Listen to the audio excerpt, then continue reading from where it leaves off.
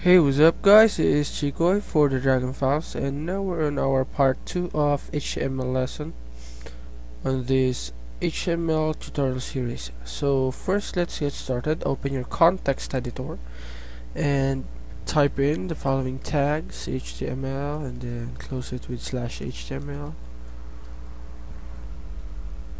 and next is the body and close it with /body.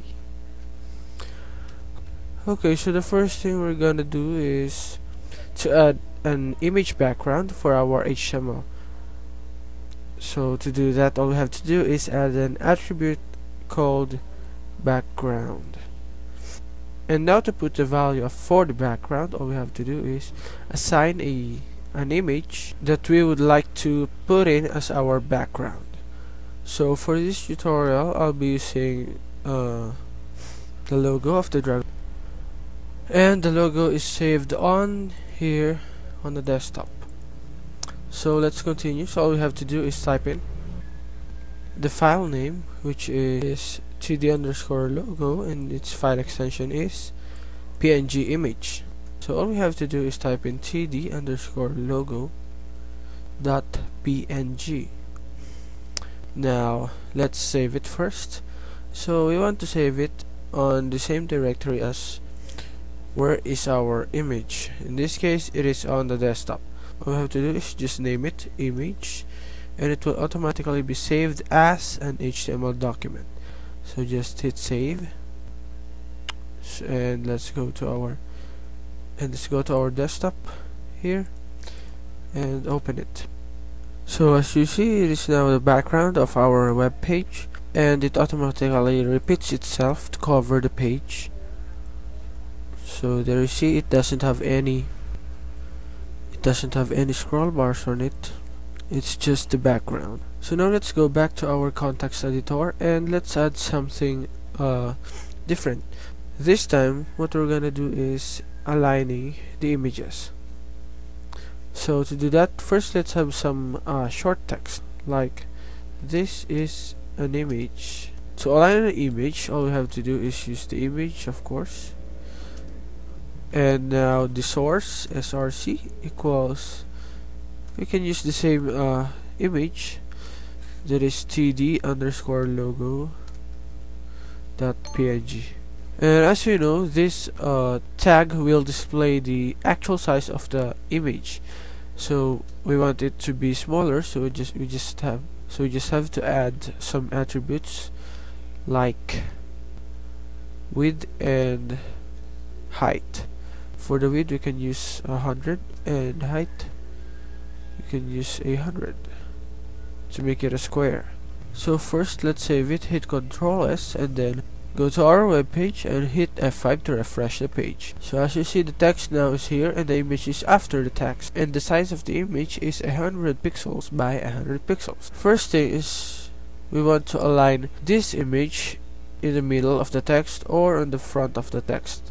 So all we have to do, go back to our context and replace this in here. So by placing the image tag before the text, it will result into this. Hit F5. The image shows first before the text. And what if we want to put this image between the text? So all we have to do is highlight this one and then cut it, or just move it using your mouse between the text. So if you want it to put after the word it is, all you have to do is drop it there, or if you want to move, you can move it here or even here. So let's save it and see the effect. So there you go, that is how to align image between the text before or after the text. Now what if we want the text on the top of the image?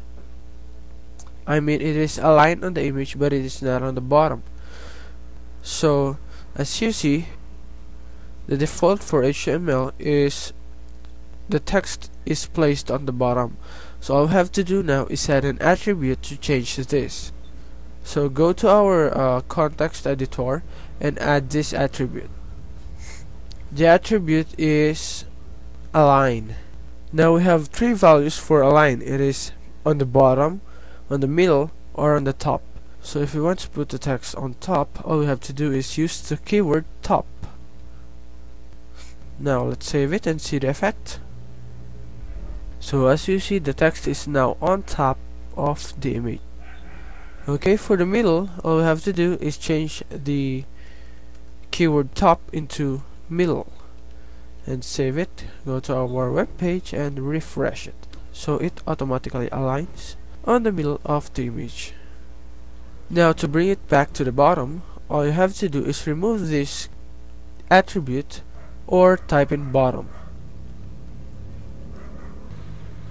So save it and then refresh. Let's see. So it actually works. Now for the last lesson for the images, we're gonna be adding a link on the image. So first, let's make another image. Just copy it and paste it beneath the line. So if you remember, text links are made using anchor tag that looks like this.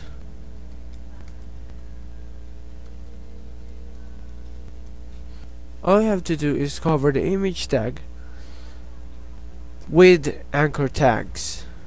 So let's try it with this image. All you have to do is add a href equals http://www.dragonfiles.net and enclose it with /a.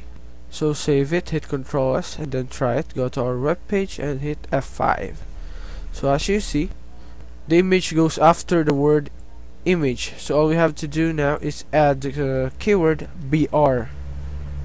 Use BR to bring everything after it on the next line. So save it again and hit F5. So as you have noticed, when we hover on the image, the cursor changes into an pointing hand. So when you click it, it will bring you to the link we have made. It is the dragonfiles.net. So we have a little problem here. The image has a border.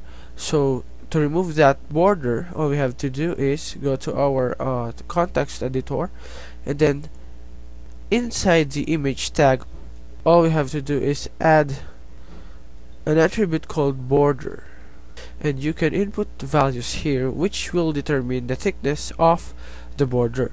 So if you want to remove the border, all we have to do is give it a value of 0, because the default value of the border is 1. So all you have to do is change it to 0. Now save it and then go to our web page and refresh it. So as you see, it now removes the border of the image link, and when you hover to it, it will still be a link and brings you to the link that you have assigned to it. So that's it, guys, for the image lessons. If this helps, please rate, comment and subscribe to the Dragon Files, because that will really help me a lot. So thanks again and see you soon.